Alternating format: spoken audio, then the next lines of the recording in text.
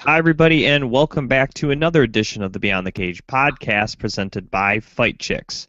On this week's live show, Dave and I will be joined by Brad Walker of MMAtorch.com, and we will go over some of the major headlines in mixed martial arts, and we will also pick the main card fights for UFC Fight Night 47 this weekend on Fox Sports 1. Once again, I'm your host, Jim Gramm. Alongside me is the Juice, Dave Sadler. And how's it going, Dave? Good. Had a good weekend. Birthday was the other day, Monday, I think. Yeah, I'm old. Forgot already. Had a good time with Ray, Brad from MMA Torch, Jake and Elizabeth from Fight Chicks. We all were at the XFO Outdoor War in Island Lake, Illinois. We met some friends, Jim, that we met at the Arnold.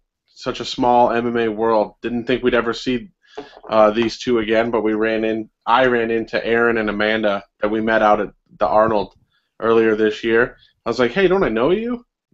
They're like, yeah, you were at the Arnold. So now they're our Facebook friends. They're following the podcast, and hopefully they're watching. But, hey, did you happen to check out that interview that I videotaped with Brad and a certain hot topic in mixed martial arts? Yeah, we'll definitely have to mention that when Brad joins us. He's going to join us in progress here on the live show. But if you guys haven't seen it already, and apparently everybody has because it's more views than any video we've had on our YouTube channel, youtube.com/BeyondTheCagePodcast, it's just simply Brad Walker talking with transgendered fighter Fallon Fox. And Dave, you're behind the camera, you're filming it. It's like a 3-minute video, and it already has over 3,200 views on her YouTube channel, 20 comments or so. I think, unfortunately, it has, I think, like 13 or 14 downvotes, which kind of stinks, and only 4 upvotes. But it's funny, if you look at Fallon Fox and kind of when she got into the headlines is when Matt Mitrione kind of ran his mouth about her, and he got into a little bit of trouble because of it. And that's really the last time most MMA fans had heard Fallon Fox pop up in any major news. So she was there around XFO, taking in the fights just like everybody else. Brad just asked her a few questions, and we've gotten a lot of views on it. A lot of people, I guess this is, man, when you hear controversial and polarizing figures, which I guess you can say Fallon Fox is, you don't really notice it because it doesn't affect you or I usually, on these types of situations, Dave. And then finally, I guess we're somewhat at the forefront of controversy and drama, so to speak, and it's rewarding us with over 3,200 YouTube views. Yeah, I mean, people were walking up to her and shaking hands, taking pictures, the whole 9 yards. So, hey, everybody's got an opinion, right? They all don't have to be the right one or the wrong one, but everyone's got one. So, the one thing and we can talk a little more when Brad gets in here, but on Twitter, Brad laid out a couple names, and she said she'd love to fight Miesha Tate, and Miesha responded, "No way, no how, never." And I think that's a little ridiculous. If they figure out that Fallon can do whatever, if she were, I don't think Fallon believes that she's at Miesha Tate's level. She would just love to fight Miesha Tate. Was what I understood videotaping the interview. But that seemed to gain a lot of traction. But I'll tell you this much. If the UFC still wants to book that Gina Carano, Ronda Rousey, I don't think that's any more ridiculous than booking Miesha Tate and Fallon Fox. Yeah, and it's not like she called out Miesha or anything. She just said, "Oh, Misha's a good opponent. That would be a good fight for me." That's basically all she said. She's not bashing Miesha Tate at all. And even Brad kind of was, he kind of egged her on by saying the thing with Caraway and whatnot, and she didn't even respond to that. She was just like, "Oh, I don't know nothing about that. I just would like to fight her." So he even presented an opportunity to kind of bash her or whatever, and she didn't. So, as far as I could tell, she seems to be a class act. So, yeah, and speaking of comments, we definitely do not, what do they put, like, those are not the expressed written consents of Beyond the Cage. You know, we'd those comments are those people's, not ours. It has nothing to do with us. So you know, if you just reading the comments are interesting in itself. I've kind of enjoyed. I get the email notification saying someone commented on your video, and just seeing the back and forth between these people. It's pretty interesting. I'm kind of getting a kick out of it. I'm just staying out of it. I'm like, you guys can talk whatever. They're not saying anything about you or I or Brad. So as far as I could, you know, they could say whatever they want. I mean, that's what people do on YouTube. Yep, that's hey, the juice on the forefront of controversy. But yeah, while you're on our YouTube channel, check out the other videos I did. I got to catch up with Elizabeth from Fight Chicks, talking about what they got coming up for Invicta and all that, and got to sit down, do a little recap video with Ray Flores, and of course he killed it as always. And that one has 44 views, so that's got like 10 million% less than Fallon Fox. Where's the justice? And I think it shows like our lifetime channel views. I think the lifetime channel was somewhere between 13 and 14,000, and after all this Fallon Fox views, it's now over 17,000. That's just in lifetime views, so we might break 25,000 here pretty shortly. Oh yeah. So we're waiting on Brad Walker from MMA Torch to join us here, talking headlines here in the first part of the show. So we'll go on, and he's going to join us in progress. He's having some technical difficulties on his end, but he's trying to join us here on the Google Hangouts broadcast on YouTube. But let's stick with some women's MMA news, and that is the fact, I don't think it's official yet, Dave, but it looks as though rumored that Gina Carano may not, in fact, be going to the UFC and taking on Ronda Rousey, but she may be going to Bellator, which, of course, Bellator is now run by Scott Coker, and, of course, Gina Carano used to fight for Strikeforce, which, again, was run by Scott Coker. Now, more interesting, I think, than that, Dave, because you see the similarities there, you know, with Coker and Carano, is the fact that Bellator has gotten rid of their women's division last year. So signing Carano would, in fact, mean they'd have to reopen the women's division, which I think Scott Coker has always been a firm believer in. So I guess that brings up two issues here, Dave, and I'll present them to get your thoughts first before I give my comments. One, is that do you think that's a good move by Carano going to Bellator rather than the UFC? Two, do you like the fact that Bellator will be bringing back a women's division? And I guess a quick part three, how huge would it be for Bellator to snake Carano away from the UFC?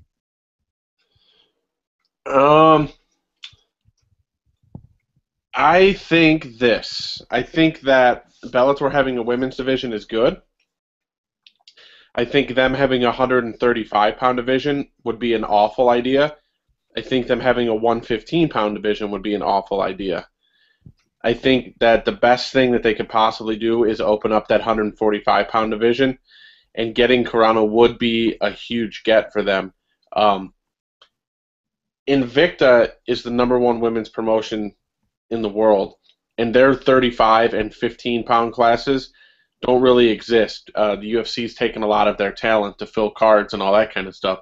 So I think it would be an awful decision on Bellator's part to make a 135-pound division. But they can definitely have the best 145-pound division, and bringing in Carano would be a good thing. And another point too, Jim, last night or early this morning I was watching Fox Sports Live, and Ronda was on promoting Expendables 3. Ironically, they said, "What's your next fight that you really want?" And for the last 2 weeks or so, 3 weeks, month, whatever it's been all about, I want to fight Gina, I want to fight Holly, everybody but Kat. So this morning she goes, I would love to fight Gina Carano. I'd love to fight Holly once she's all healed up and ready to go. But, I've talked to Kat Zingano, and I promised her that I'd always give her the title shot that she earned. That's the first time in about a month that we've heard her say Kat deserves her shot and that she'd give her her shot. So with the way she talks like that, I wonder if, you know, maybe privately they've kind of given up on Gina Carano and she's aware of that. So now she's trying her best to talk her way into her next title fight. Now, I think it would be good for Bellator to have a women's division, again, if it's done right. The first time around, Dave, the way Bellator was doing things, not really paying attention to it, it was not done right, and it made sense to let the division go because it was not being run correctly. But if Scott Coker can come in and do what he did at Strikeforce, he might not be able to do it as successfully because, like you said, the UFC is taking a lot of the top female talent, whereas before he pretty much had no competition in that arena. So it might be a little more difficult, but if he can pull Gina Carano and also rumored Marlis Kunin, that's two huge gets, two huge names, one of who is still actively fighting, and Kunin, who's a top 10 pound-for-pound fighter in the world. So those would be two huge gets, and I think would draw some women, maybe not directly from the UFC, but eventually if they get cut, also some women from Invicta. You also look, XFC has a women's division, they can get people from. So it looks as though they can get some talent to feed for Bellator in that respect.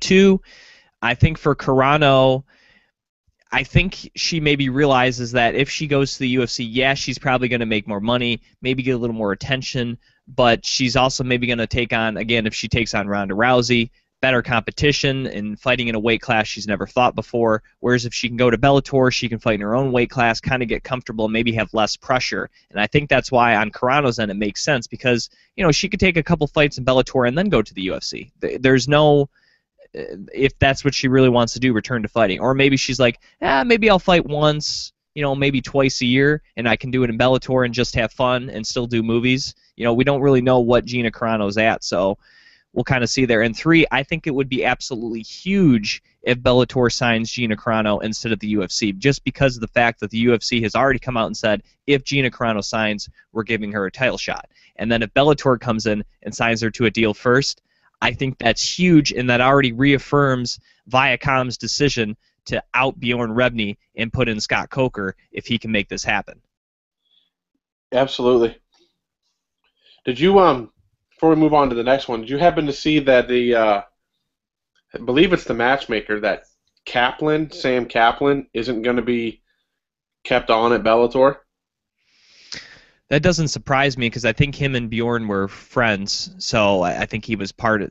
Well, I shouldn't say he was a package deal when they fired Bjorn, but I think they want to make a clean sweep in the regime and the upper management. And I don't know if Scott Coker himself will be doing matchmaking or he'll be bringing somebody in. I'm not sure who his matchmaker was when he was at Strikeforce. I have no idea. But if I'm assuming that guy's not doing anything, or at least doing anything as major as making fights for Bellator. So I guarantee if Scott Coker gave him a call and said, hey, you want to book fights for Bellator? We'd probably join, Right. I'm glad you said that. I was just getting ready to ask who was Strikeforce's booker. Because I know the Sean Shelby was the WEC guy, and then the UFC kept him on to book some of the kind of the smaller weight classes, so that way Joe Silva didn't have to worry about booking, 15 different weight classes. So I'm sure whoever was doing the Strikeforce stuff is probably still around, and they could probably get him. But I don't remember them really mentioning his name. It was really just Scott Coker they mentioned. So I'm sure for now, Scott, there's probably some other people that are there that he kind of is using maybe as advisors for right now. And again, a lot of these Bellator cards have kind of already been set in place in terms of matches. So for this season, he probably hasn't had to make that many matchmaking decisions because a lot of stuff they already kind of scheduled, and they're really just kind of tweaking things more so than changing everything right away. Right. Well, let's move on to our next headline, and that is UFC 178. It looks as though John Jones had a bad ankle twist or break or fracture, sprain, however you want to say it. There's a lot of vernaculars you can use, and it doesn't look like his ankle would be good to go for UFC 178 in about 6 weeks or so. and he has been pulled from the main event against Daniel Cormier. It looks as though that fight, they're going to just delay it rather than have Cormier stay on the card there in September. So it looks as though maybe the New Year's Eve card or card in January will have Jones and Cormier. At least that's the plan. So that leaves 178 without a main event, but it looks as though the flyweight title fight between Demetrius Mighty Mouse Johnson and Chris Carriezal will shift in and become the new main event of UFC 178. And I believe we have Brad Walker from the MMA Torch joining us. Brad? Uh-oh. Brad? Brad's here. All right, we're waiting on audio and or video confirmation. He said hola.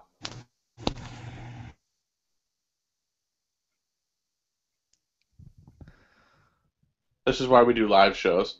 That's right. Well, he's connected on the call, just nothing's coming through. I'm texting him. Can you hear us? Can you hear us, Brad, or got a mic hooked up? Check, check, check. Sibilance. Ooh. He is in the call, but it's laggy.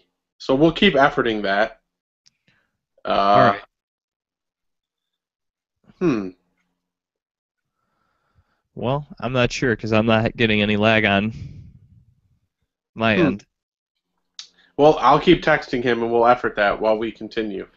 All right, well, Brad should be joining us here shortly, but anyways, that looks to be the new main event of UFC 178. And before we get to the injury pushing back the fight, Dave, you actually texted me the news first because I was at work. You texted me, hey, oh, there he is, Brad. No? No? Nothing? Nope. I saw him move. Oh no, we lost Brad. All right, well. He'll be back. He was connected there for a second.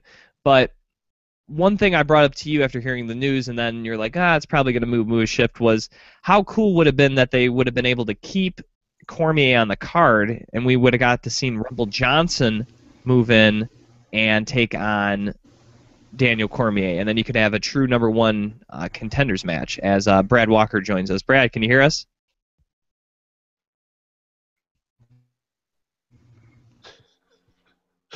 This is the worst intro ever for a guest. I'm trying my best. So I guess Dave, go off the Rumble Johnson thing. I was thinking. Again, it doesn't look like it's going to happen, but I think that would have been spectacular.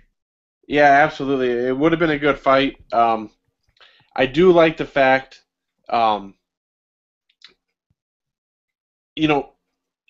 Johnson is definitely somebody who could step in and fight Cormier.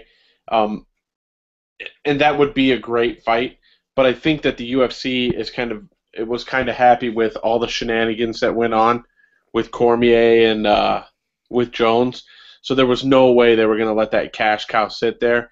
And now they're going to put this on that New Year's Eve or that New Year's card where there's going to be all eyes on it. So chances are you're going to have Jones Cormier. Rousey wants to be on that card. I think. Did Weidman? Is that the Weidman card too? I think they might be fighting earlier in December. I'm not sure if that's been I think you're right. slated. But, again, this is all pending Vitor, pass all his tests and whatnot.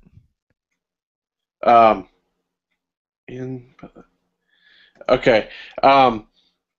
But yeah, there was no way they were going to let that money miss out on that money. You know what I mean?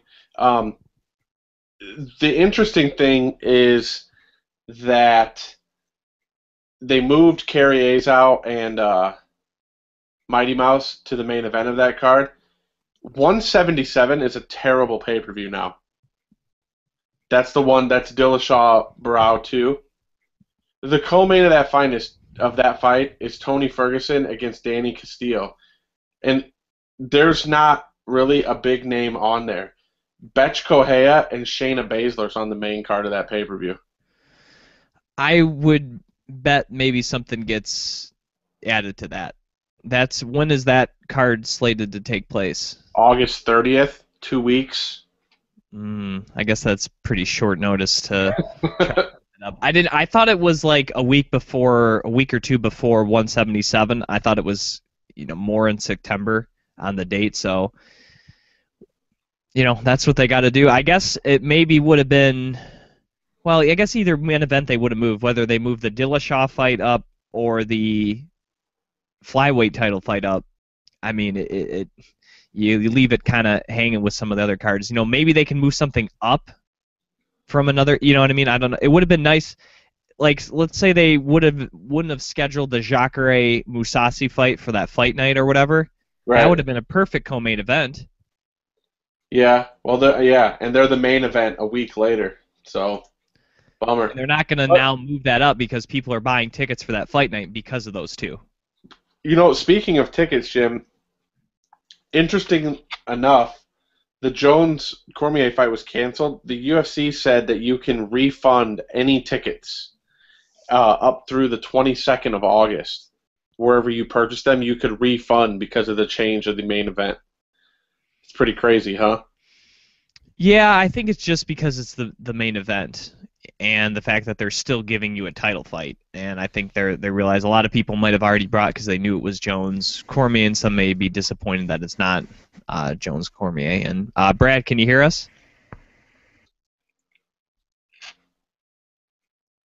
Hello? He told me it's very laggy. Are you using an iPad?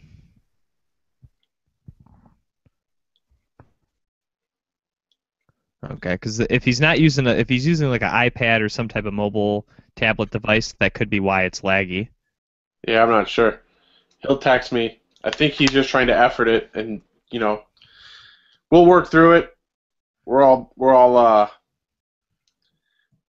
semi intelligent. We'll figure it out.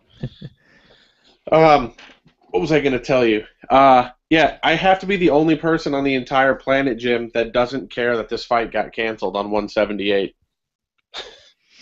Well, when you and I were going over the card, regardless of the main event, there were a lot of good fights on it. So by you saying, you didn't really care, I was like, I wouldn't either. I mean, you still got, Stephen Thompson and Patrick Cote, Brian Ebersol's fighting, Katzengano's fighting. Now they're giving you a flyweight title fight. You get to see arguably pound for pound the best fighter in the world in Demetrius Mighty Mouse Johnson.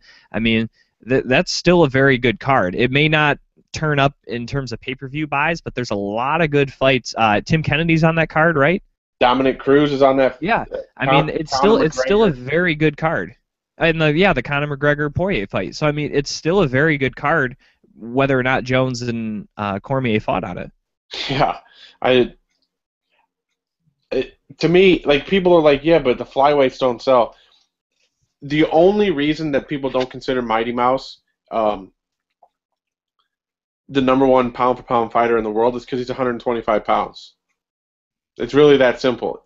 Is there anybody that's more technical, has more speed? I mean, when he gets a takedown, it looks like he's playing a video game. It looks that easy when he gets those. It's ridiculous, man. It's absolutely ridiculous.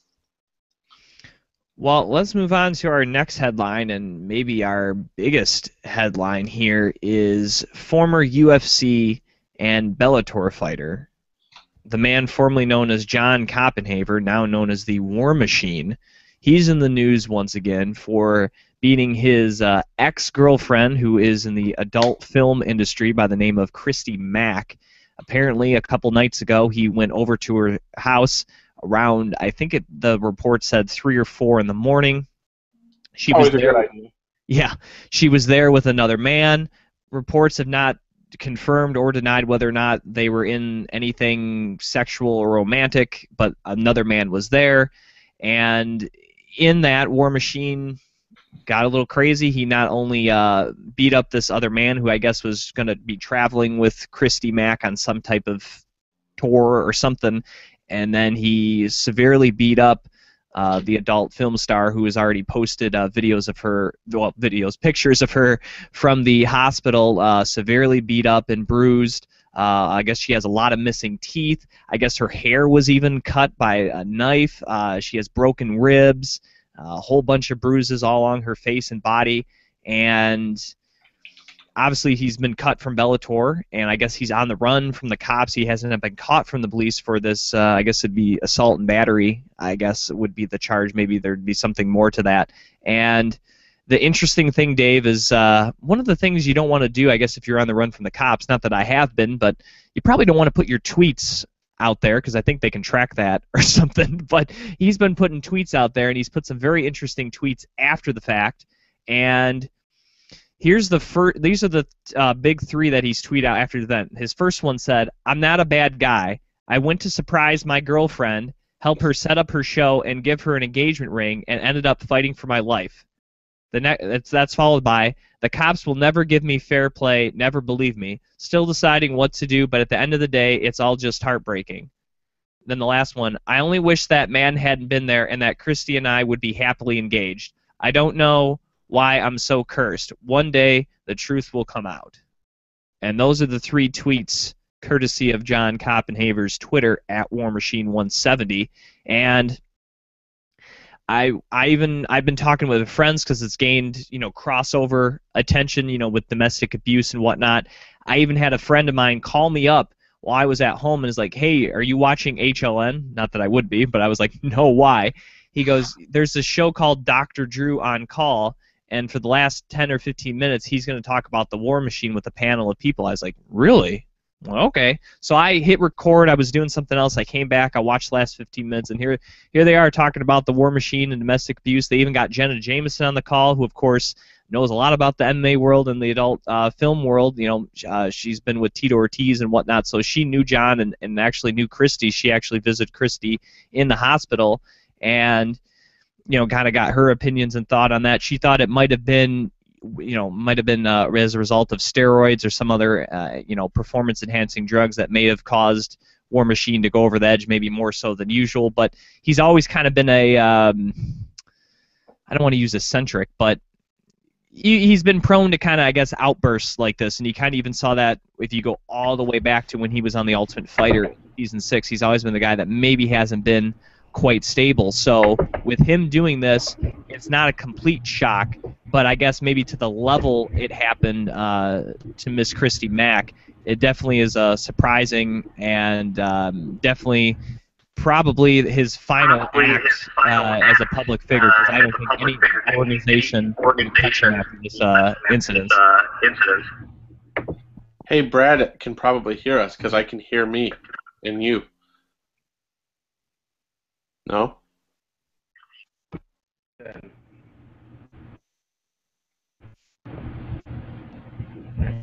Oh, it said something. His mouth was moving, but nothing came out. Ladies and gentlemen, this is actually Brad Walker.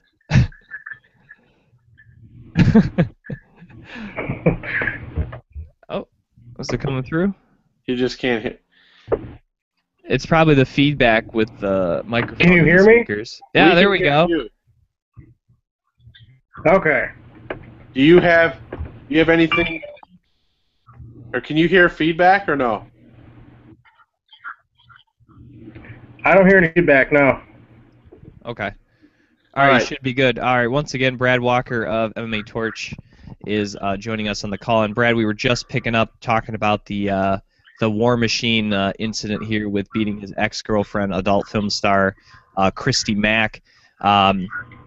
Just, I guess, your thoughts on this and what that maybe means for for maybe the rest of his career, and just maybe the bigger issue of what it means, I guess, for the sport, regardless of how high he's gotten. If what this means for the sport, and maybe how people view it. Well, it follows the Brett Rogers aspect of I'm a big, burly guy trained to fight, and I want to beat a woman. It's ridiculous, and I saw a tweet mentioned on, I think it was MMA Junkie, where his brother said he was in Canada, and Dog the Bounty Hunter can't there because he's a felon. Well, War Machine felon too, so how the hell would he get into Canada? The guy's a douche. He should never fight again. And he should spend at least probably 20, 30 years in jail at this point. Yeah, the unfortunate thing, I saw the same tweets too, that Dog and everybody associated with that show, that they're on the hunt for him, and that they're getting some people are kind of sending some clues into him and all that kind of stuff. The unfortunate thing, the domestic abuse, all that stuff is awful.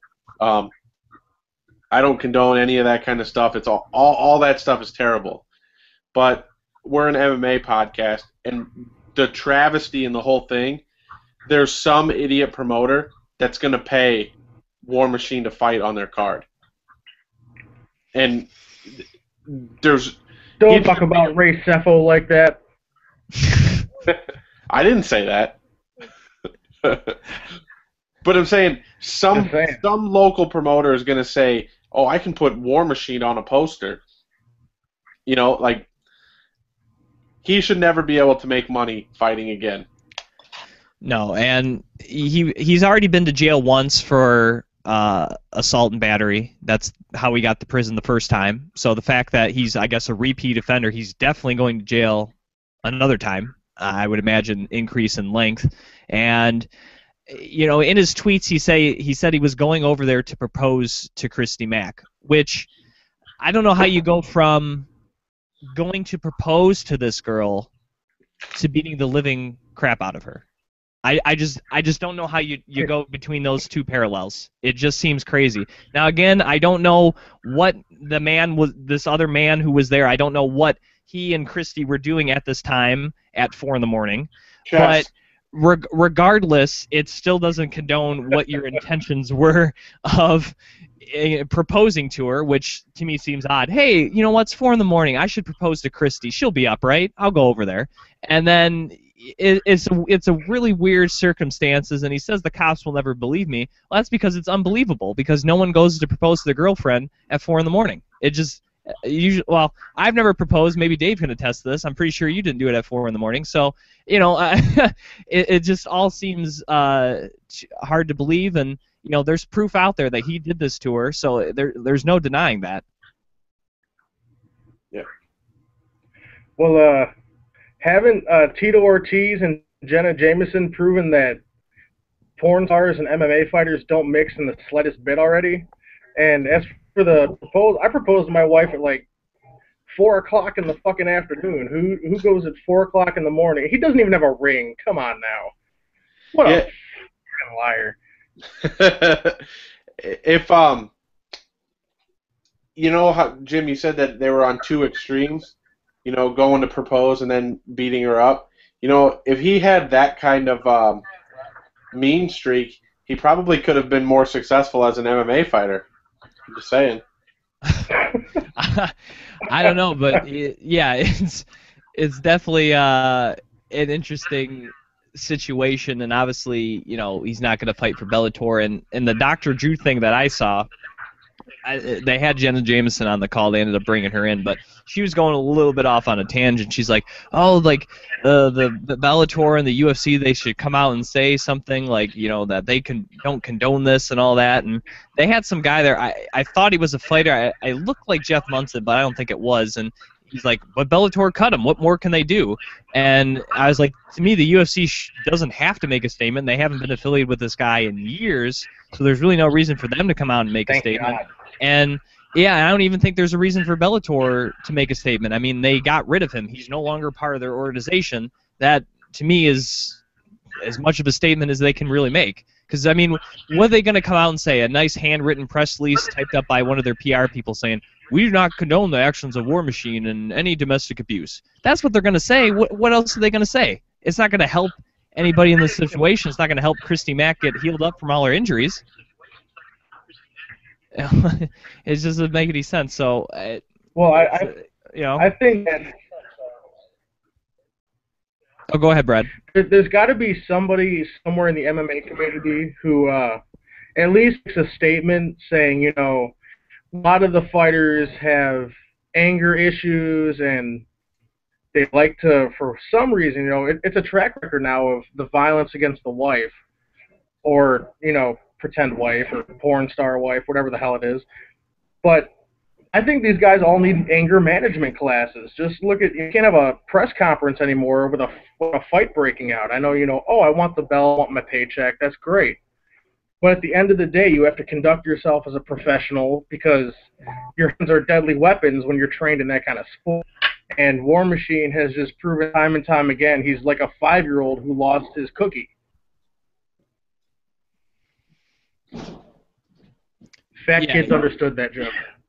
No, yeah. He definitely is not acting like a mature individual. And like I said, you go all the way back to his time on Ultimate Fighter. He's never been a guy that has been completely right in his mind. And you add in what may be steroids or any other performance-enhancing drugs, which could already alter his altered state of mind. You maybe even add an alcohol. There could have been alcohol involved as too. Again, we're talking about at 4 in the morning.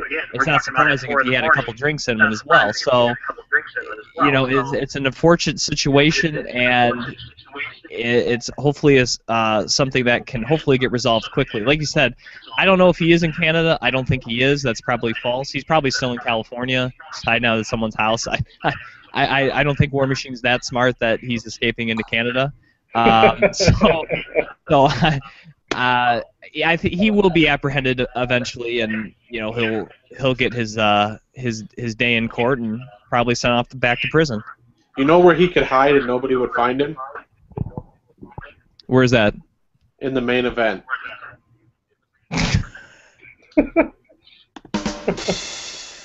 Oh man! All right. Oh my God. Wow, a good one, Dave. Hey, let's get let's talk to Brad about his video because he didn't get to hear us talk about his video. Yeah, Mr. 3,200 hits. Yeah, so we kind of introduced Brad when we were having you on. We're like, yeah, you did the video with Fallon Fox. You just simply kind of run up to her, ask her a few questions, and she hadn't really been in the news a whole lot. And so, when we put up the video, Dave and I thought, we're gonna get views, obviously, but it's now the #1 YouTube video on the Beyond the Cage podcast channel with over 3,200 views. It has the most, I think it has the second most likes with 4. It has the most downvotes with like 15, so there's that. And it has 20 comments as well. Yeah, a lot of haters on the video too, but Dave and we were just amazed at how many people have taken this in. And, maybe there's some of the opinions maybe not politically correct, but we're glad to get the views, and it was awesome we were able to get that interview for us and put it up on the channel. The video, for sure. Fallon Fox is a friend of mine, so the non-PC people usually, get a whipping from me on Twitter and all that crap. The day after that video was uploaded, I know Dave saw a lot of it, was like Twitter broke. My notifications were coming in so fast, my wife just wanted to stab me in the back. But Fallon, she's a nice lady. She's a friend, and it wasn't just she's I'm gonna go call out Miesha Tate. We asked her the question, who in the UFC would you like to fight? And it seems like everybody got a complex afterwards about, oh no, she can't fight Miesha Tate. She used to be a guy. Oh, well, get the fuck up. Used to be a guy. I'm pretty sure Chris Cyborg used to be a guy, and she fights women. And you look at the state of the UFC right now, there's not a lot of incredibly popular women in it. You've got Ronda Rousey, Miesha Tate, Kat Zingano. On that, there's not a real fan base for any of the fighters, but Fallon Fox carries this epic lesbian, gay, bisexual base that would probably sell more pay-per-views than Anderson Silva on one leg beating somebody with a crutch. And as much as I love Anderson Silva, I think Fallon Fox is newsworthy, noteworthy, and she's a ratings magnet. She's already in the game.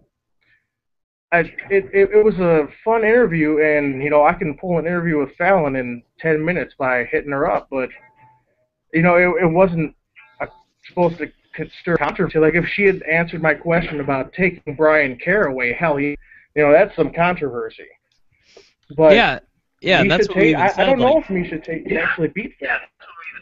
Yeah, and we even threw that out there, Brad. When we were introducing the video, we're like, you even kind of was trying to get her to spark a little controversy by asking the caraway question, and we're like, she was a class act, and said, no, I don't know nothing about that, and just all she said was, I simply would like to fight her, and didn't call her out and said, oh, I'm gonna beat your ass, Misha, and I want you right now, right here in the parking lot of XFO Outdoor War 10. It was nothing like that.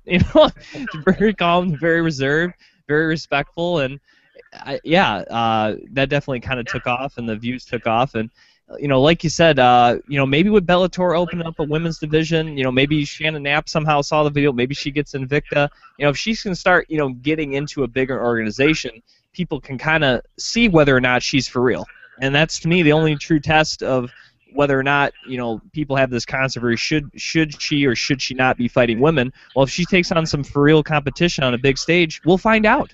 That's the only way we'll know. But if she's fighting, local professional women, it's going to be harder to find that answer because so far she's passed the test on all accounts in whatever state she's fought in. Yep. That's true, and a lot of people still call out the science fact about Fallon, but the truth is, scientifically, she's actually below the average female. So you put Miesha Tate in a cage with her, Miesha Tate has a scientific advantage. There's no bone density, there's no testosterone there. So there's a lot of misconceptions, but I would love to see that fight personally. I call Miesha one of my friends too, which I know heaves the living shit out of Dave over there. He's a Mrs. Nagano Jr. Hey, this is what I think about this. Listen, everybody be quiet. This is what I think. All right, continue with your point, Brad, before you're interrupted by those crickets. Yeah, those damn restless legs having crickets. Yeah. I think Fallon Fox deserves a UFC shot. Dana White's a guy who understands fighters come from different places. I mean, I could riddle off a list of UFC fighters I would suspect are closetly gay, and I'm not going to hold it against them. I don't give a shit. My sister's a lesbian, and I think it's cool. Congrats. You get more women than I ever will. But MMA is a sport that needs to become more accepting and understanding of what the world is now, and they need to stop hiring jackasses like Brett Rogers and War Machine and all these other guys who do horrible shit to people. Don't forget about Melvin Gillard and still wind up making the he actually sent me a package of cocaine once, and I forgot the next week. So I mean, yeah, there's no libel. So there's a lot of examples of that. So I mean, yeah, if a lot of people have gotten second shots and whatnot, but like I said, if she can get a shot on one of these big organizations, we can really see, and not just we, but everyone can see whether or not she is for real, and then maybe some of the controversy and everything will die down. Maybe not. I don't know. We'll know. I think when something's different, I think there's always going to be haters, and I think regardless of how well she does or how poorly she does in the future, there's always going to be, I think, some negativity around it, which is unfortunate. But let's get into UFC Fight Night 47. Finally, another UFC fight. I mean, it's been 3 weeks since the last one, so that's ridiculously long for the UFC these days, and breaks in their fights. And it will be, I think, correct me if I'm wrong, gentlemen, this is the first ever UFC fight in Bangor, Maine, in the state of Maine. I didn't even know you could physically visit Maine. Didn't know that. It's Banger, by the way. Oh, all right. Anyways, the first UFC fight in Maine, and yes, you can get to it, Dave, by car. I don't think you have to take a ferry or anything to get there. But 6 fights will be shown on the main card for Fox Sports 1. Looks to be a solid card. The first fight of the evening will be at 145 pounds as Thiago Tavares will take on Robbie Peralta. Thiago Tavares, a veteran of the sport and of UFC, 18-5-1 in his career, and he's going to be taking on kind of one of the young guns here in this 145 division, and Robbie Problems Peralta, who just a very dangerous striker, 13 knockouts of his 18 career victories, only 4 losses. He also has a no contest, and so far in the UFC. Mr. Peralta already has 4 victories in the UFC, just 1 loss, and he also has a no contest. Tavares has been fighting a very long time in the UFC, but most recently he has won 3 out of his last 4 fights, but has not fought since November of last year, so it's been a while for Mr. Tavares, and interesting to see him moving down to 145. He's spent the majority of his career at 155, so that'll be interesting to see him in a new weight class, but I think the story's pretty simple for this one. We know that Tavares is a very good jiu-jitsu guy. He has 12 career submissions victories. He probably is the better grappler than Peralta, so if he can turn this into a jiu-jitsu match, I see no reason that Tavares can't go out there and submit him. But if it stays standing and it goes longer because of the weight cut, you definitely got to favor the striking and the power of the hands of Robbie Peralta in this one, Dave. Yeah, I think that's pretty accurate, Jim. I think this is a good fight to start the night off, obviously, and yeah, it's hard to break it down. It's pretty much what I had written down on how I was going to break it down too. But you know, this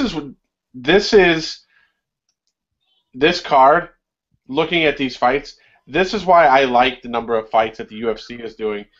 Because on a normal, if this was the old UFC, this fight gets buried on the undercard. This is going to be an entertaining fight at featherweight. And if they didn't have all these shows, I don't think a fight like this gets highlighted. So I'm happy that this fight's on the card. And, yeah, it's a good breakdown, Jim. You covered all my notes. So that's strong work. Hey, before we get Brad's thoughts, just wanted to throw it out there. The 4 fights that are on the prelims, they're on Fox Sports 2. I think they're worth watching, Jim. The flyweights, Jussier Formiga's fighting Zach McCoskey. I think that's a very important fight at the flyweight division. Sarah McMahon's fighting Lauren Murphy, which is going to be a good fight. And a guy that we interviewed, Sam Alvey, is making his UFC debut against Tom Kong Watson. So I think it's a full night of fights that are worth watching. Brad, what were you thinking on? Oh, go ahead. I agree with what Dave is saying, but I think the way the card was set up is by a blind man with darts.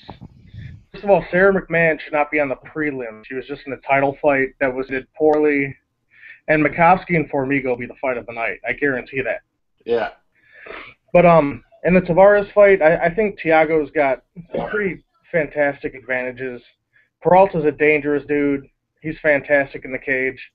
But if you asked me to pick a winner, I would say Thiago Tavares wins this by either a split decision or a pretty nasty submission.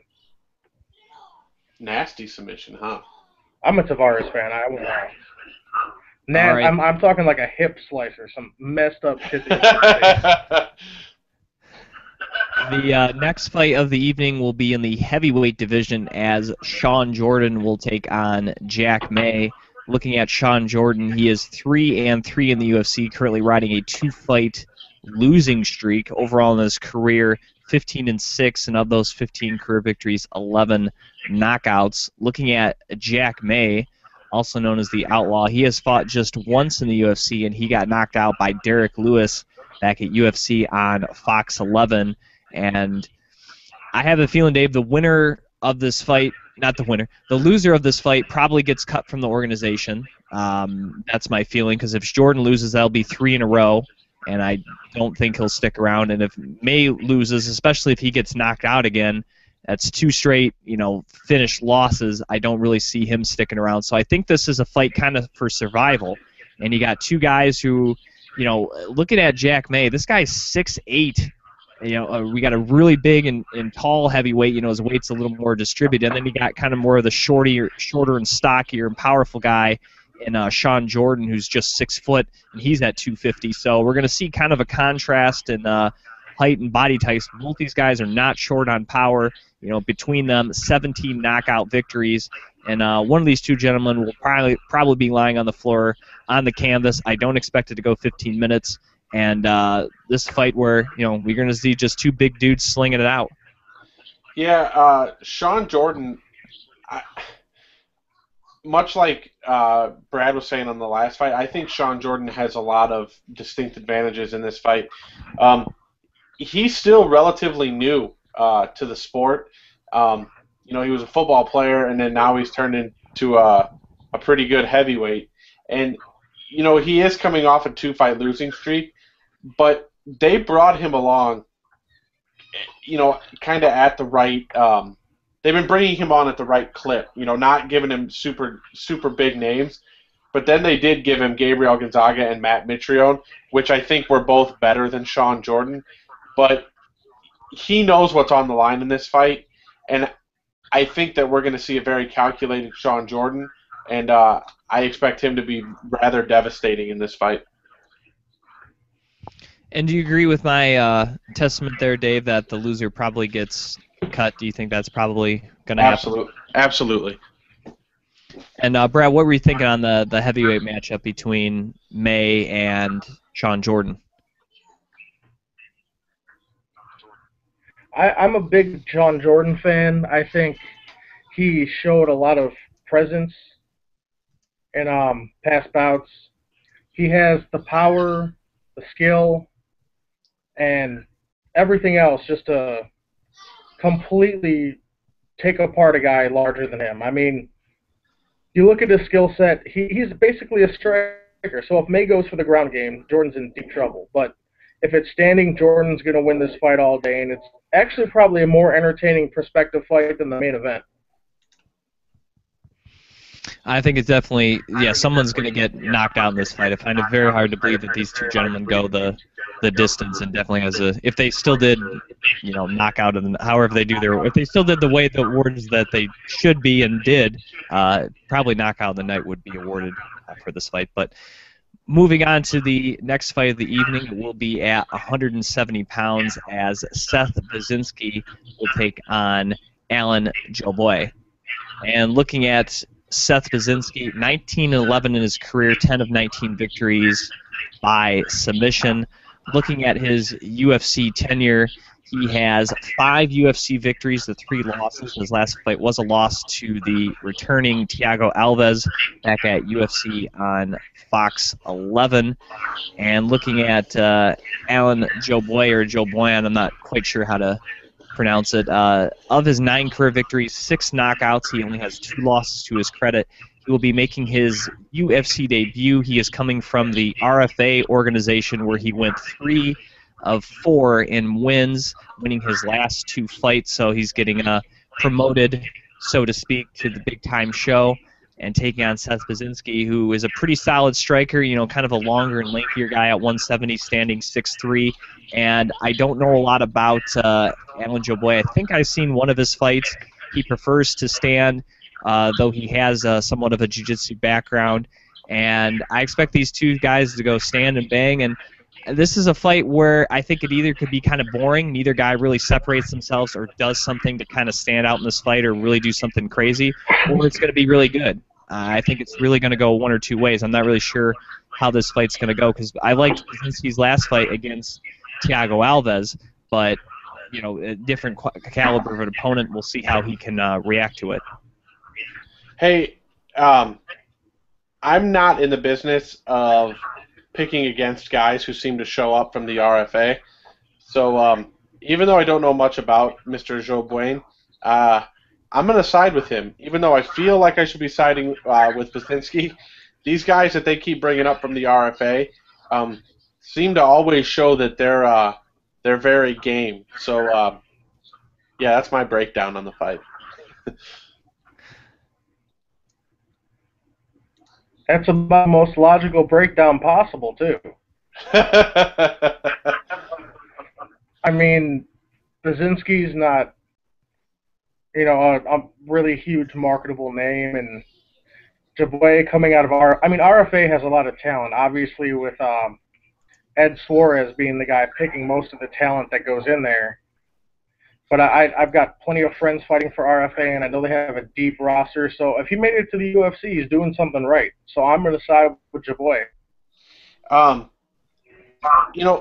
Jim and Brad, let me get your thoughts on this. earlier Brad mentioned something about a blind man put this card together. Is it interesting that this is on the main card?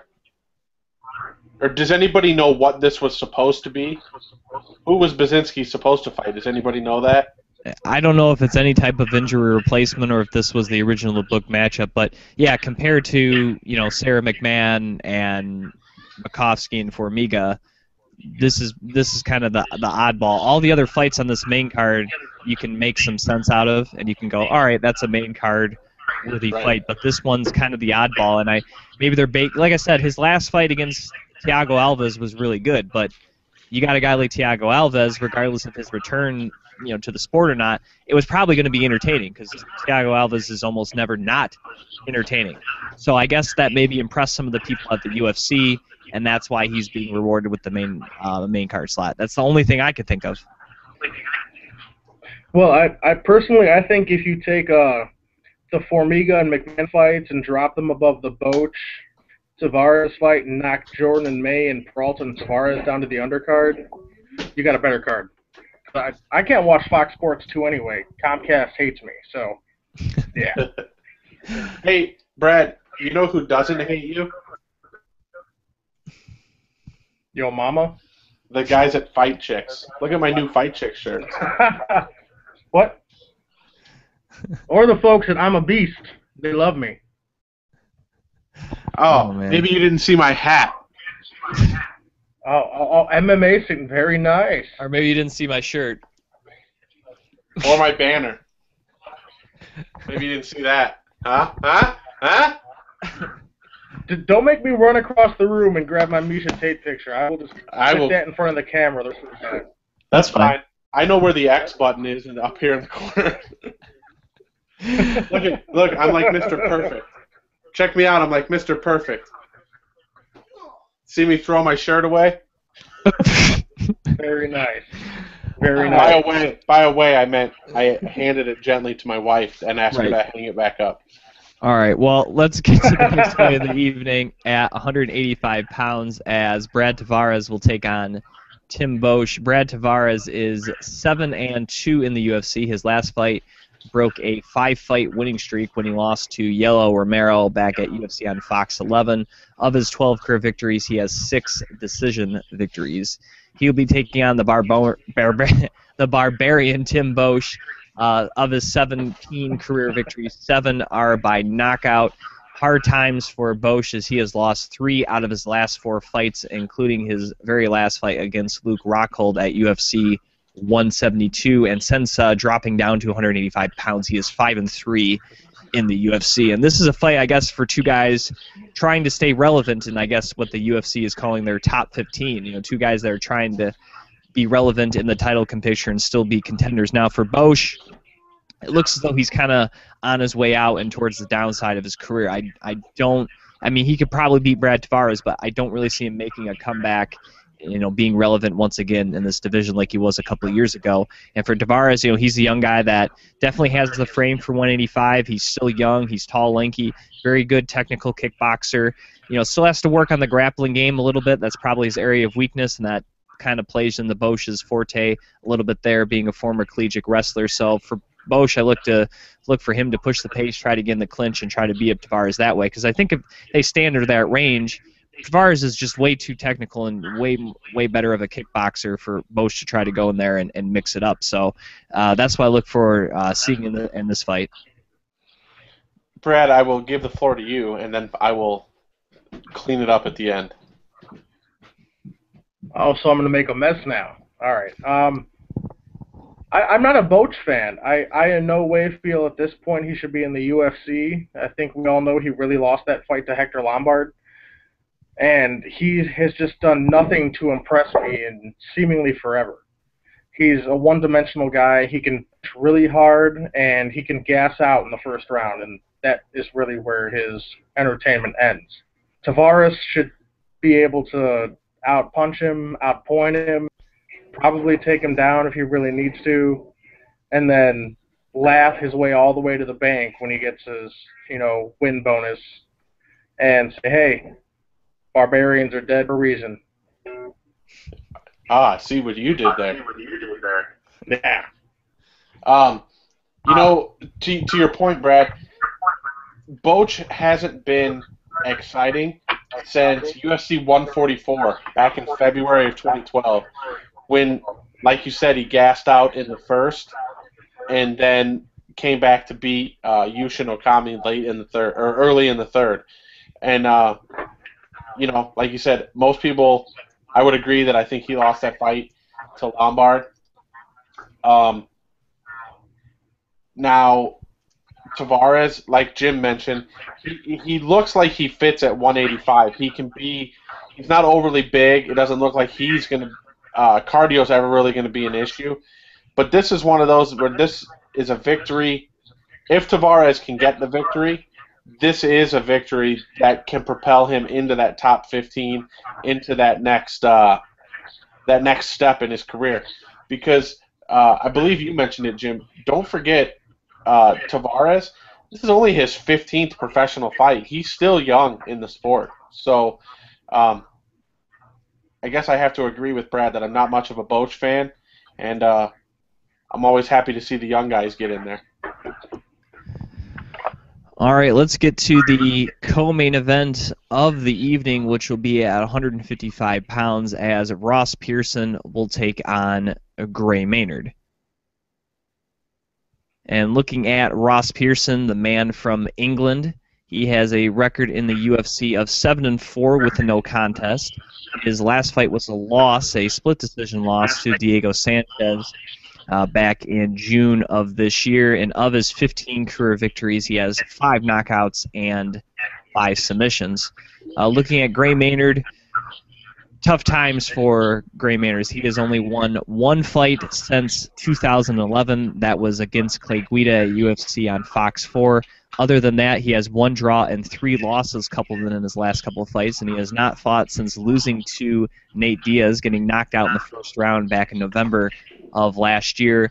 Of his 11 victories, 9 are by decision, and he definitely took some time off trying to reassess himself and his career, and it doesn't look as though, you know, Gray Maynard, again, we mentioned maybe Tim Bosch being on the downside of his career. It looks like that's maybe where Gray Maynard is right now. I guess we'll find out on Saturday against Ross Pearson, but for Ross Pearson, he definitely obviously wants to keep this fight standing. I think he has the better technical boxing skills than Gray Maynard. Power, I would say they're maybe a bit even. Maybe Pearson a little more just because he's a better boxer. Wrestling, obviously, that's Maynard's domain, and he can very easily take this fight to the ground and beat up Pearson that way. But he has to do it early, though, I think, for Maynard. I think he has to get to Pearson early because I think Pearson's a guy, once he sets into his rhythm in his boxing, he's a very hard guy to take out of it. And I think for Maynard, you got to disrupt that early because you don't want to stay standing with Ross Pearson. And he's a guy that I think can knock out Gray Maynard. To go back to that last fight where you didn't think Boach beat Lombard, I don't think that Diego Sanchez beat Ross Pearson. I don't think anybody did.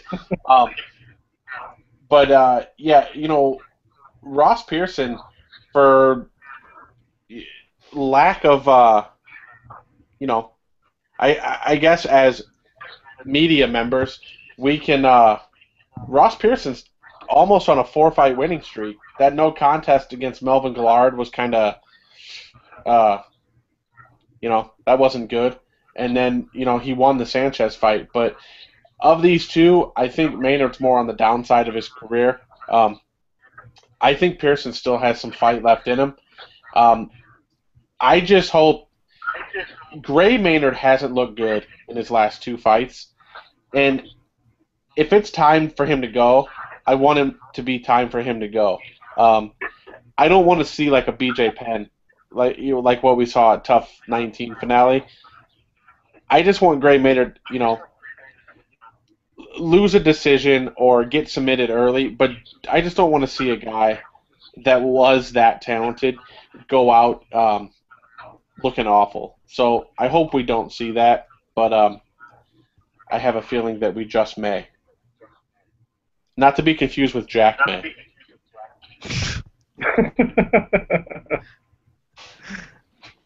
That was filthy. Are your thoughts on the co-main event, Brad?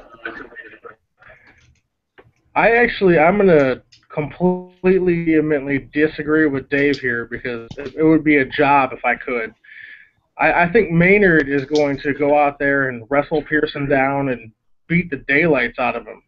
I'm surprised Gallard didn't try to execute that tactic better, but, that fight didn't end well. I mean, Maynard beat Guida, who's a very accomplished wrestler, but everyone beats Clay Guida these days. So I got to take Maynard to probably knock him out on the ground. Ross Pearson doesn't have a very well-rounded ground game. Hey, Jim, before we get to the main event, and it's a live show, let's get Brad's opinion. Clay just fought. And you've seen Clay fight all over the place, Brad.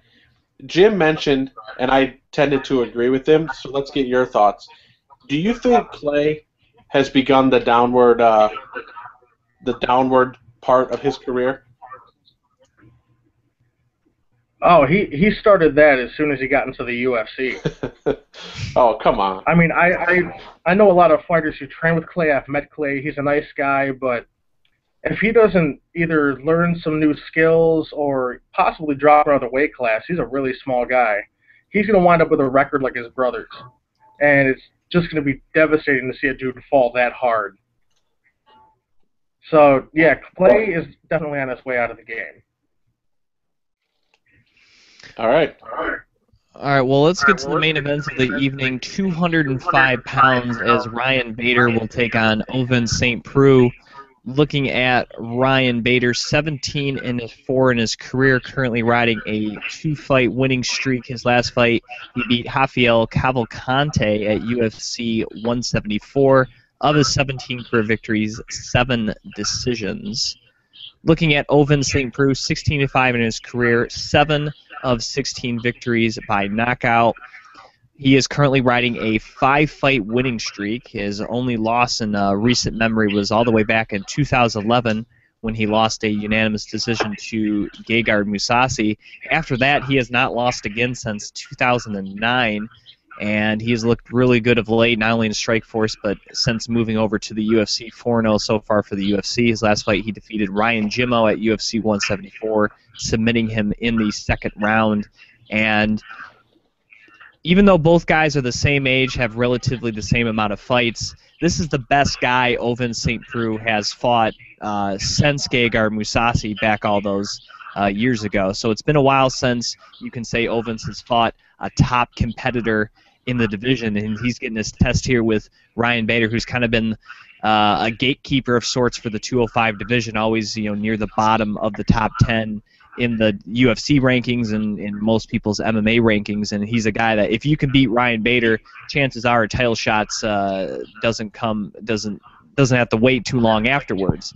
So if Ovince St. Preux can get by Ryan Bader, definitely a very bright future ahead for him. And really, Bader's the more technical guy. He has the wrestling background. He probably will push that game plan for Ovince St. Preux. It's not like he's an incredibly amazing striker or anything. I think it's just the fact he's super long, he's lanky, he's athletic. He kind of does some unorthodox things that a lot of people have a hard time seeing or preparing for, and that could give him an advantage against Ryan Bader. And if he can stop the takedown, keep it standing, I think that's his best option, because I think getting into a wrestling match, as powerful as he is and athletic he is, he doesn't have that technical of a wrestling background, and I don't think he really wants to try that area. But I guess the one X factor for both gentlemen will be the power. Will the power of either gentleman affect the other, and will that be a deciding factor whether this goes to a decision or ends up being a finish? Because I don't think Bader will submit Ovince St. Preux. Maybe Ovince can pull out a submission on his end. He's pulled out some crazy submissions here the last couple of fights. So if anyone's getting submitted, maybe it's Bader. But really a test to, like I said, if Ovince is for real and for Bader just staying relevant in the 205 division. Jim, that's not the way that I see it. See what I did there?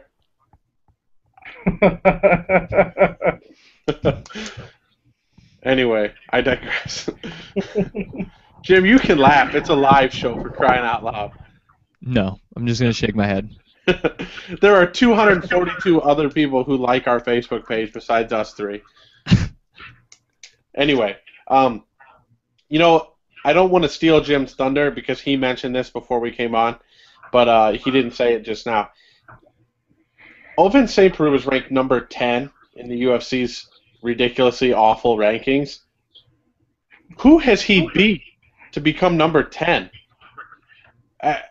Don't get me wrong.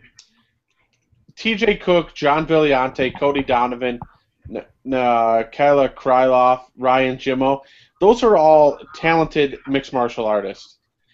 But beating those 5 people should not make you a top 10 fighter in the UFC. For crying out loud, look at Ryan Bader's 8, and look at the names that he's beat. You know, like, he beat Rampage Jackson, he beat Vladimir Matyushenko. I mean, he's fought big names at the time. And Tito. Well, he lost to Tito. But it's going to be a good fight. Is it main event worthy? I don't think so. Like Jim said, I think Ryan Bader's a little more technical in more aspects. Would I be shocked with either person walking out with a victory? Absolutely not. What were you Brad, thinking it's on the all main you. event, Brad? Well, I think Dave's glasses were kind of retarded there for a minute. I've got to say that I don't think either one of these guys belong anywhere near a top 10 list, as Dave was. Nice eye patch. God, you drive me nuts. Bader is a gatekeeper for, I think, the top 15 at this point. He's not a fighter who you should beat and wind up fighting John Jones, because if you go from Bader to Jones, you're going to get killed. Ovince St. Preux is a talented guy. He's a fun fighter to watch. He was a lot of fun to watch in Strikeforce, too. But as Dave said, he hasn't beaten anyone who should put him in the elite category in the UFC, and the rankings are skewed, awful, and whoever's voting on them should be crying themselves to sleep for the fact that they're leaving out much more talented fighters. I'll take Bader to take a good win here. I think he's got the power to just catch St. Preux off guard, and if he doesn't, I'd be really surprised. You know, Jim, we've talked about it before, these rankings that the UFC puts out, how awful they are. Currently, Ovince St. Preux is 10. Let's say he beats Ryan Bader, who is 8. These are the people above OSP. Real quick, I'll go through it. Shogun, Bader, Hendo, Phil Davis, Rumble Johnson, Glover Teixeira, Sugar Rashad Evans, Daniel Cormier, Alexander Gustafsson, and John Jones. He can't win a round against any of those people. Maybe Hendo these days. Oh, maybe. But I think it's ridiculous. I mean, if he wins, they have to match him up against one of those people, and all of those people will steamroll OSP or Bader. Well, let's get to picks then here for UFC Fight Night 47, and I guess we don't have our normal running music because it's a live show, but we'll just kind of go one at a time here, given our picks. First fight of the night, that was 145, Tavares and Peralta. Man, I don't know. The fact that Tavares has never fought at 145 kind of is why I'm giving a little bit of pause, because if this is at 155, it's Tavares all day with his jiu-jitsu, but you never know when you're cutting a new weight class. But I'm going to go with the young kid Peralta. I don't know why, but I'm going to go with him to pull an upset. I think he'll be able to outlast and get a knockout here, so I'll take Peralta. I'm going to go with Problems for the victory. I'm going to go with Tavares. I got to pick against you two and say that even with the cut, he's going to hold the power and he's going to hold the ability. All right, at heavyweight, Sean Jordan against Jack May. I'm going to go with Sean Jordan, even though he's a little smaller. I think he's been training with those guys at Jackson Winklejohn for a long time. I think he has a little more well-rounded game. He's not just simply a big brawling guy, which by all accounts that looks like what Jack May does. So I'm going to go with the little more technical guy. I'll take Sean Jordan. I am going to go with Sean Jordan as well. Jordan, all day. I would write a column about it for MMA Torch, the fact that Jack May has no chance in hell, but I don't want to write a column about a guy I've never heard of. At 170, Seth Brzezinski against Alan Joboy, or Joblon, however you say his name.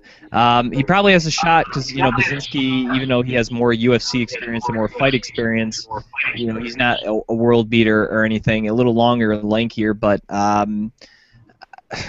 I don't know. You could really go either way in this one. I don't think you're really wrong in picking it, but I'll go Brzezinski just for the experience and the length. I think that might give the newcomer to the UFC some problems. I should pick Brzezinski, but I'm not. I'm going to pick Jobin.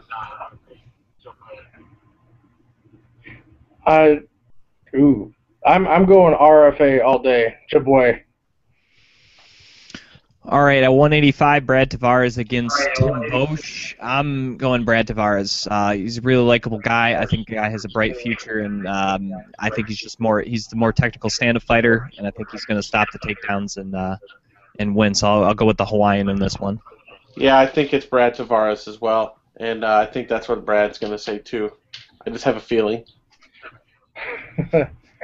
I got to admit, the guy's got a wonderful first name, so I'm going to take Brad Tavares. Good call, Dave. All right, the co-main events of the evening: 155 pounds, Ross Pearson and Gray Maynard. I hope this is a good fight. I think it has some makings that could be a good fight. Maynard definitely has the wrestling credentials. That's what I think he'll push, but I think it'll be a little bit of an upset. But I'm going to go with Ross Pearson in this one. I'm going to go with the real deal. I hate to agree with you, but I'm going to agree with you again.